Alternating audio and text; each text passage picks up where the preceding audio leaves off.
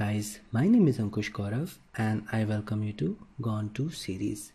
In the previous tutorials, we learned about transient, persistent and detached states of an object in a Hibernate application.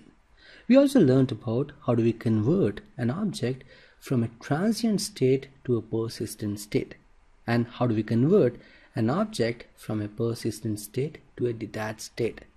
But one thing we didn't look so far, and that is how do we convert an object from a detached state to a persistent state. There are two questions here. First question is how do we convert an object from a detached state to a persistent state? And the second question is why do we really want to convert it?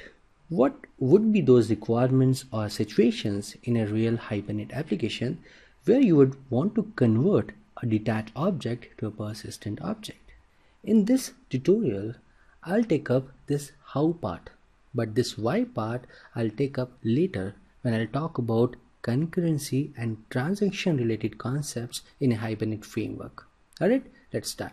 Here in this demo, I'm getting an object from student table using a get function. And we know that whatever object we get out of a get function always lives in a persistent state. And the object would remain in the persistent state till the statement in the code we close the session. And if an object is in the persistent state, what it means is if we make any modification to that object, then Hibernate would make sure to sync up that modification with the corresponding record which is present in the database table by firing an update query. And we covered this very well in the previous tutorials. Let's proceed further. Now if I close the session here, what will happen? Hibernate says if we close the session, then an object which is in the persistent state in that session would convert into a new state known as a detached state. So this student object right after session.close here is in the detached state. An object in a detached state simply means that it's having a corresponding record present in the database table but is not associated with any session.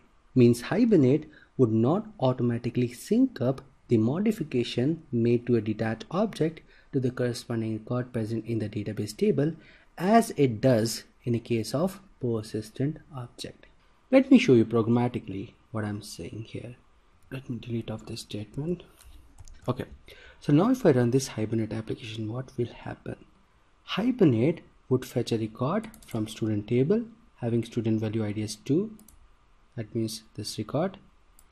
And then here I'm modifying this student object. So according to the definition of detached object, Hibernate should completely ignore this statement and should not update this object with this modified value for the student name.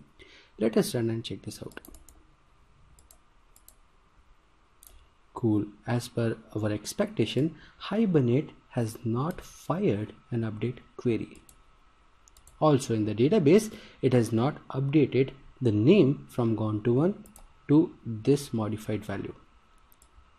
Alright, now let's talk about a case when I would want Hibernate to sync up the changes made to a detached object also. So what I want is, here I'm making modification to a detached object. I want Hibernate to sync up this modification with the corresponding record which is present in the database table automatically by firing an update query. Hibernate says if you want to do that, just convert the state of this detached object to the persistent state, and rest Hibernate would do for you automatically.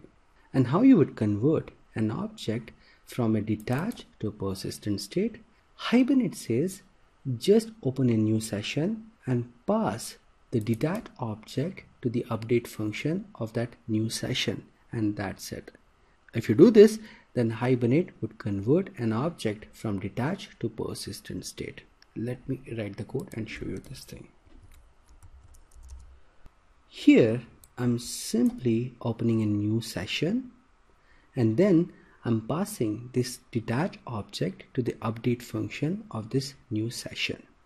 So with this code, Hibernate would convert the state of a student object from a detached to a persistent state.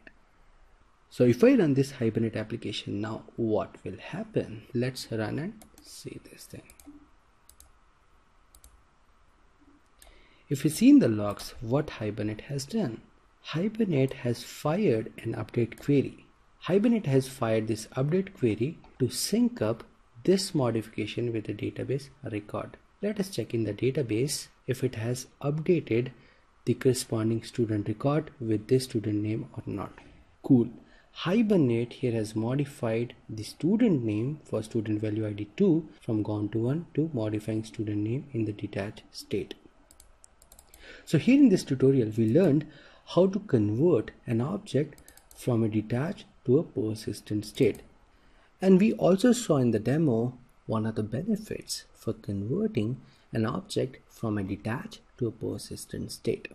The benefit was if you make any modification to a detached object and you want Hibernate to sync up that modification with the corresponding record which is present in the database table automatically by firing an update query, then you would need to reattach a detached object to a session by passing the detached object to the update function of that session, or in simple words, by converting the object state from detached to the persistent state by passing it to the update function.